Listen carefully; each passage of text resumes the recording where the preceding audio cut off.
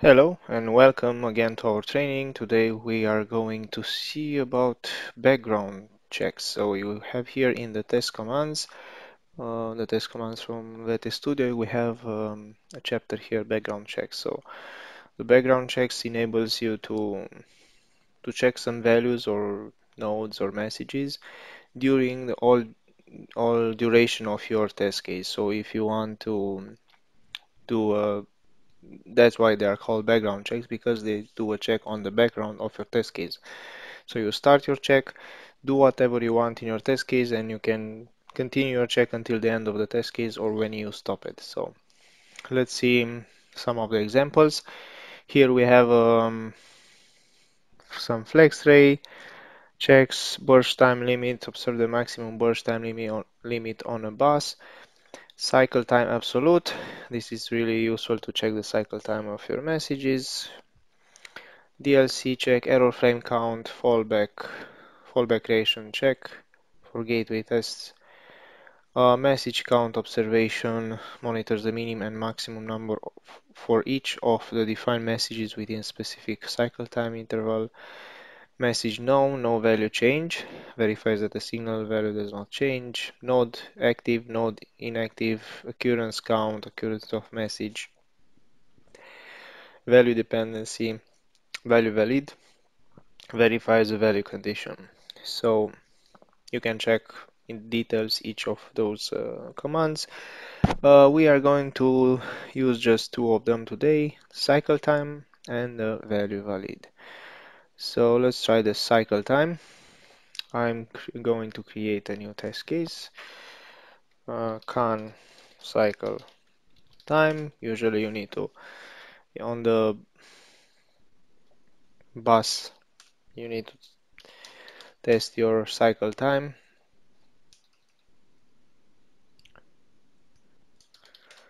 So you need to, it's easy to use those commands. So cycle time absolute, I'm going to use it twice because I have two messages on the bus. You can see here control message and set message. So for each one, I will drag my can message here. And of course, you need to put minimum and maximum cycle time. So here on the bus, my cycle time is 100 milliseconds for both messages. Usually when we check cycle time, we need to put a 10% tolerance. So it's going to be, the minimum will be 90 milliseconds and the maximum will be 110. I will do this for both 90 milliseconds and 100 milliseconds. Here I want to wait, I don't know, let's check it for 10 seconds. And this can be sufficient. I will execute my test case to check my cycle time.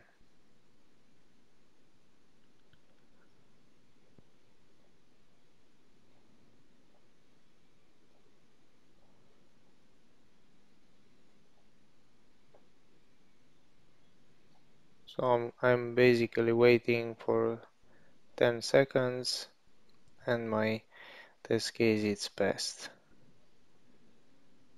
I want to show you the test report.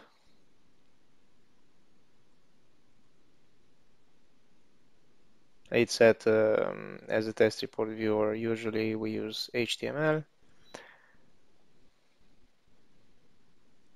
Here you have the details, so it's very nice because you have the details in the report. So you got here all you have here all the samples.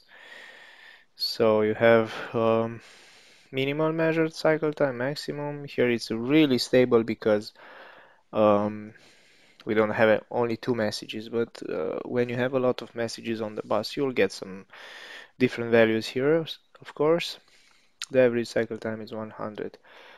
The number of samples, 100, because we put 1000 milliseconds, the cycle time is 100, and of course you get the number of samples 100, and you see here the distribution of measured times. So yeah, it looks really nice. You have this table and you can check very nice. You can check the cycle time in this way. So this is how we can check fast the cycle time of our messages from our REST bus. Okay. I'm going to I use another test command now, value valid. This verifies the value condition. So I want to check that signal or sysvar is between specific values. Let me copy this test case, longitudinal adjustment, and stress test. I'm going to create a stress test here. I will leave this at the end of my test cases to be easy to view. And let's play here with those. Uh, I will delete this. But first of all, I want to insert a command, value valid. And here I'm going to check this longitudinal position. So I'm going to go to longitudinal position. I put a symbol here. And what's interesting here, I can use range. So you have it from 0 to 20. So I want to play with the seat, the longitudinal position, and in the meantime I want to check that the value is valid, so it's not going outside those intervals. It stays between 0 and 20. So I will put this here at the beginning of my test case. And here I'm going to play a little bit. This one I will delete, and this one too. Yeah, I think I will just leave it like this. Here um, we just push the buttons. Another thing I want to show you here is the caption. For the background checks, the caption is very important because if you leave it like this, you cannot use it, but it's important to write it. Check to make it. Don't use the default caption. So you put your something over there. Check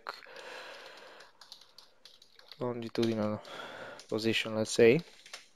Why I'm using this? Because maybe you don't need or you don't want to use the background check until the end. So as we done it here, uh, the background check goes until the end of the test case. It doesn't matter if you add here 20 other test commands, test steps. The check will go until the end. But you can stop your check in some point in your test case. So you have check deactivation. So if you define here your caption, you need to write your own caption here. You can use this command afterwards. Check deactivation, check longitudinal position. You can see that you have the same name from the caption here. So the caption, it's linked to the check deactivation. So if I put it here, my value valid will be checked until this point in the test case. Then it will be stopped. So we can use check deactivation to stop our background check whenever we want in our test case. But it's important to define our caption here. So don't leave it default, because if you leave it default, the check deactivation won't be available. So you can not use it, and then your background check will go until the end of the test case. But if you want to stop it earlier, or easy to read your test case or understand it better, you can you can use the check deactivation. You can see that the background checks have a different design here. So it's the arrow down, so it's easy to to see them in your test case. Let's try our test case. We have here an error. I added by mistake a check. So if I execute now my test case,